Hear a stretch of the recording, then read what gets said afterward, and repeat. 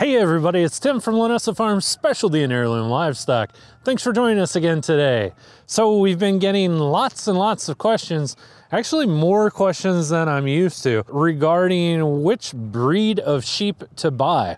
And it feels like we go over this at least once or twice a year, but I think there's some important points that we haven't talked about regarding this subject before. So I want to take a few minutes to talk with you a little bit more about sheep breeds and what breeds are best right now.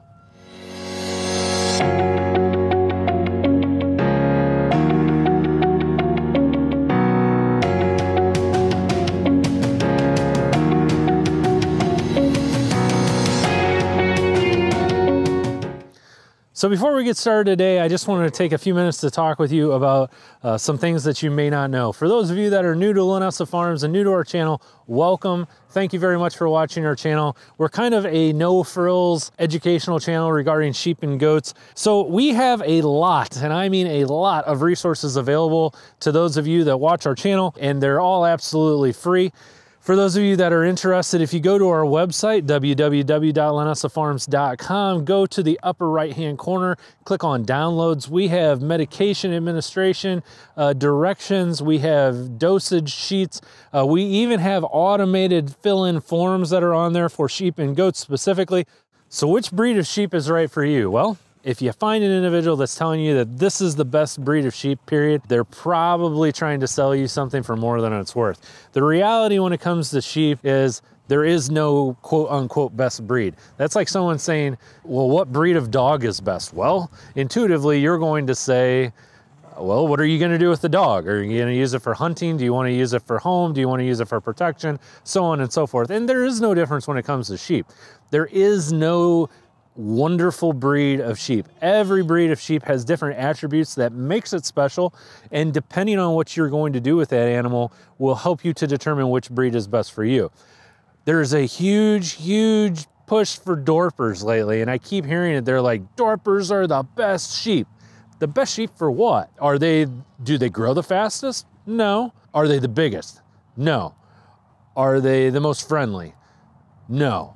Do they have good worm resistance? Yes. Do they have a really good carcass? Yes. You know, they have a lot of positive attributes. So there's a lot. Are they the most prolific? No, absolutely not. So I could go down this list with you and tell you, like, generally speaking, this breed of sheep is best for this thing. What is the most prolific sheep? Probably Finn sheep. What is the biggest sheep? Well, it depends on what you mean by big. If you mean tall and long, then maybe Columbias. If you mean the largest carcass size, I've seen some Southdowns that could put some people to shame. Not baby doll Southdown, regular commercial Southdowns. I'll include a little picture of one of our 6-month-old ram lambs. This is a ram lamb. I'll put that right here. That's a Southdown, okay? What's most worm resistant? Well, that's a joke, straight up. I'm just gonna tell you that's a joke. Anyone that tells you that a specific breed has worm resistance doesn't know what the heck they're talking about. Worm resistance is made. Worm resistance is made by hard selection with your animals. If you are willing to cull really hard and keep your worm resistant sheep, you can build a worm resistant flock out of almost any breed.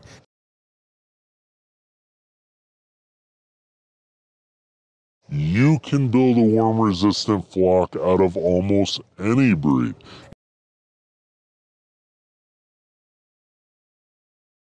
And with that being said, you can surely get non-worm resistant Dorpers, you can get non-worm resistant Katahdins. So for someone just to say a breed period is worm resistant period, that is someone that's trying to sell you a load of, yeah, you know, something for you to keep in mind. Hair sheep versus wool sheep, I don't really care.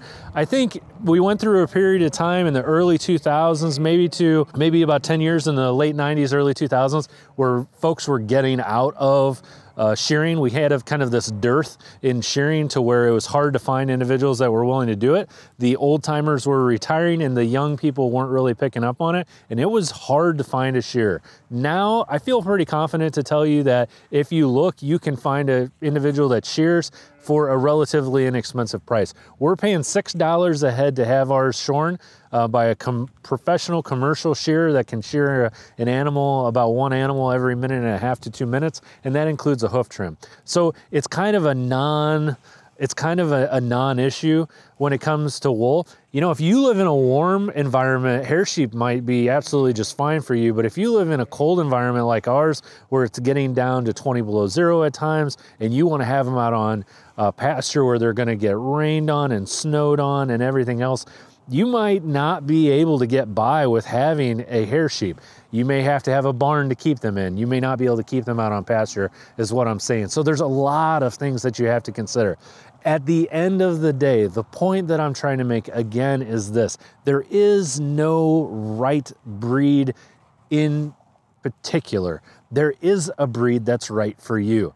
And possibly the breed that's right for you might actually be a crossbreed between a couple different breeds. I'll give you an example. A lot of universities utilize fin sheep. They will take fin sheep and breed them into other breeds because they're very, very prolific. A lot of people will breed in Poll Dorsets because Poll Dorsets tend to want to breed out of season. Their estrus cycle will more easily allow them to be bred out of season. So again, positives and negatives with every single breed. Another thing that I want you to remember, the takeaway, is going to be that breeds are not always the same over a period of time. And for those of you that are watching this that have been in sheep for a long time, you know as well as I do that the breed changes over time depending on preferences of the purchasers and preferences of the show judges and other things. So when I was a kid, you know, we had 100 head of Cordales that I worked with.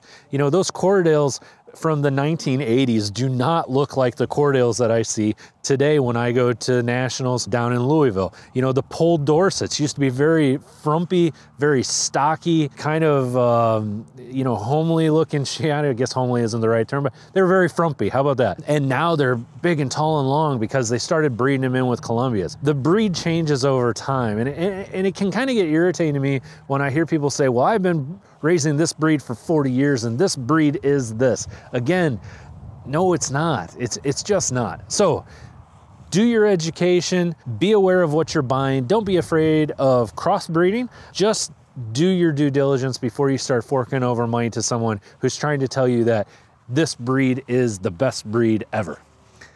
So with that being said, I am Tim from Linessa Farms Specialty and Heirloom Livestock. Thanks for joining us again today, and I look forward to seeing you again next time.